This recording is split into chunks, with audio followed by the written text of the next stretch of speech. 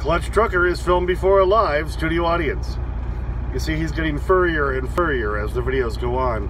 It's almost time for him to be groomed. Wow. Hey YouTube, thanks again for tuning in to the Clutch Trucker channel for another edition here. Subject of today's video is headlight bulbs and driving at night, okay? So we'll kind of tackle both together because they kind of go together, baby. You know what I'm saying? Thank you. All right, driving at night. First off, just let me say, I'm a huge fan of driving at night because most of the other truckers aren't out there. A buddy of mine who bought my last truck, he likes to call those guys solar-powered truckers. Yeah, meaning they only drive during the daytime. And as soon as it starts to get dark, whoa, they're whipping into a truck stop. The great advantages of driving at night are there's hardly any traffic out there. And also then you're going to get parked in the morning when everyone else is trying to rush their way back out there to join all the rest of the traffic. So if I can, I really prefer to drive at night. I know a lot of people can't handle flipping their schedule like that.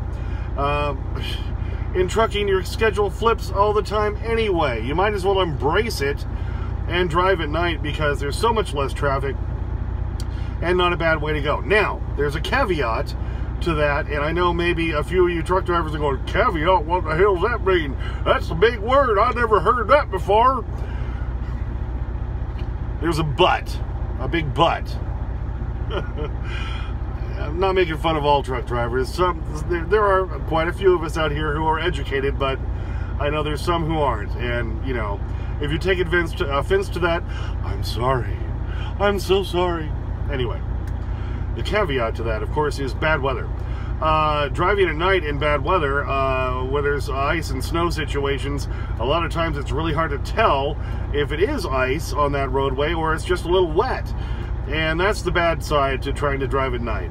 I tend to mainly try to drive at night in the summer months and the better weather months, but at you know, when it's bad roads, bad snow, bad ice conditions on the road, you know, then I will tend to drive more in the daytime because, you know, you can't tell when that's just a little bit wet or it's turning to ice and you're in the ditch. Don't want to have to do that, baby. Now, a good example for driving at night. Yesterday, I really meant to leave earlier in the daytime, but I wasn't feeling too good. And, you know, that happens to a lot of us out here. I mean, you know, it's not like a regular job, you know, where you can call in sick. You can't call in sick. I picked up a load in White City is where it is, Oregon. Load of frames and molding, you know, molding door frames and door moldings and wall moldings, stuff like that. Fills up the trailer, blah, blah, blah, blah, blah. Anyway, it has to deliver in Maryland, Barclay, Maryland on Monday. So it's about a 3,000-mile drive.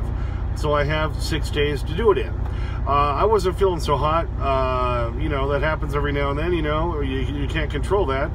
And didn't really feel like getting out of the road earlier in the day. So I left last night and drove as far as I could, which is to the, again, to the Traveler's Oasis here in Eden, Idaho. Great place to park, by the way. A huge lot. And you can always find a spot here. So if you're ever coming through Idaho on I-84, not a bad place to park. Anyway, so I drove through the night, and which is probably good because I had to drive through near Crater Lake in Oregon. Then I drove up through Bend, and then took Highway 20 all the way to Ontario, Oregon, and that's a long way across Oregon. And a lot of that area, you can only go 45 miles an hour anyway, so you might as well not have any traffic to deal with. So it still took a long time, but I didn't really have to deal with any traffic, was the nice up part to that whole drive. Now, of course, the bad side about driving at night is you got to have good headlights. And now this is a 2016 Freightliner Coronado.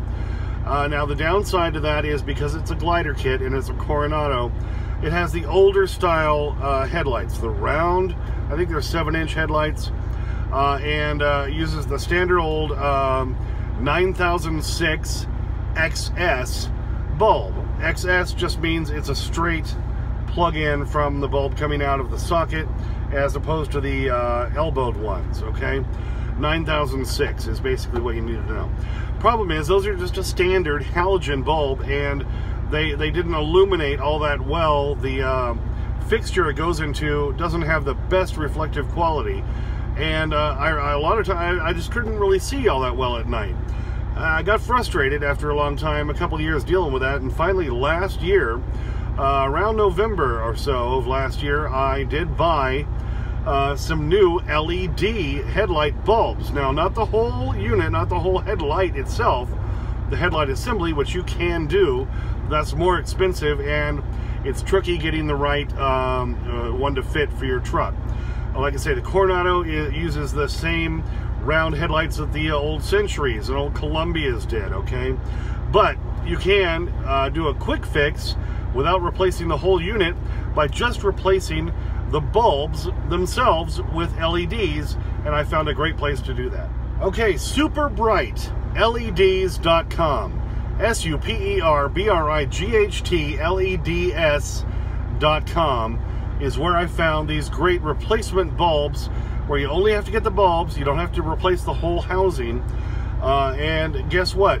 $39.95 for the pair, for two of them, for the pair of headlight bulbs. I put them in last November. It is now October of 2019. They've lasted 11 months, and I haven't replaced them since, okay? Great value. I'm going to buy another pair. I'll show you a picture of them right now.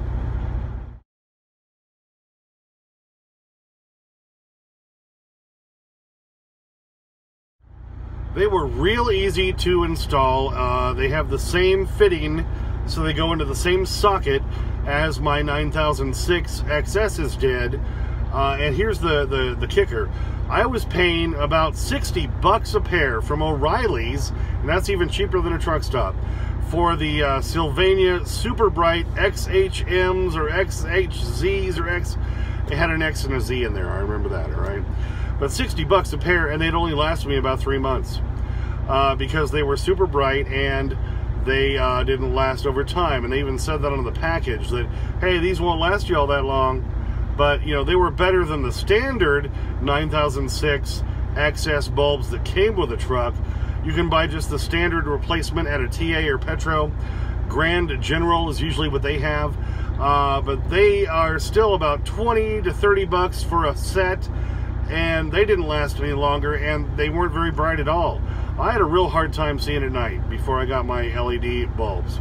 But got these, as I showed you the picture there a minute ago, of these LED bulbs, $39.95, 40 bucks for the pair, and they've lasted me damn near a year, where I was only getting 3 months out of these Sylvanias that were 60 bucks a pair.